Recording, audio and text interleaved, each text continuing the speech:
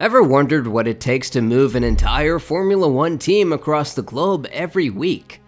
It's a mind-blowing logistical feat involving tons of gear, precision, timing, and flawless coordination. Let's uncover the insane logistics of Formula One. So, what does F1 logistics involve? To get one of these races up and running, each team transports not just their race cars, but also an insane amount of gear. This includes spare parts, data analysis equipment, garages, tools, hospitality setups, basically everything they'd have at their home base, but packed into crates and containers. Now, there are two types of races in F1. The European races and the flyaway races outside Europe. The European ones are relatively easier because teams can drive their equipment in trucks. These trucks move in convoys across borders, carrying mobile motorhomes, fancy 3-story temporary buildings for drivers, engineers, and crew to operate from. For example, Red Bull's motorhome takes 25 people and 32 hours just to set up.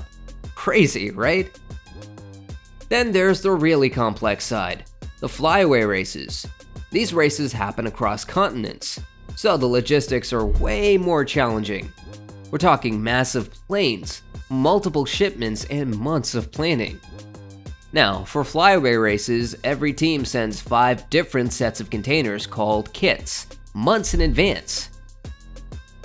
These kits contain everything they need for each race, but are shipped by sea for non-essential gear to keep costs down. They literally leapfrog from one track to the next, meaning each kit gets shipped to a new location, ready for the next race. Imagine it like playing leapfrog around the world. There's always a kit waiting at the next location. Sea freight is cheaper, but it's slower. So here's where air freight steps in.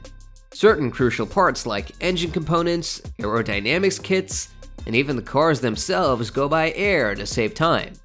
It's like shipping a whole lab, kitchen, and workshop across the globe every single time. And get this, for back-to-back races on different continents, the pressure skyrockets.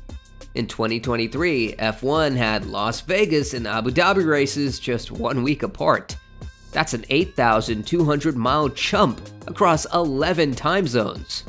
In F1 logistics, the race against time is literal. Right after a race, teams pack priority items into special pallets that go straight to the airport. No breaks, no delays, and here's the rule. No one can access their gear at the next race until every team's equipment has arrived. It's an all-or-nothing game of timing perfection. But it's not just about getting the stuff there. It's about setting it up too. When the equipment arrives at the track, it's time. There's a dedicated team that jumps right into setting up the paddock, building the garages, and putting together the pit wall where strategists sit during the race. And the team has only a few hours to make this happen.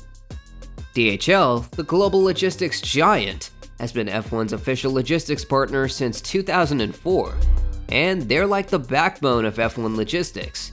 Imagine handling over 1,500 tons of cargo across 5 continents within a 9-month season.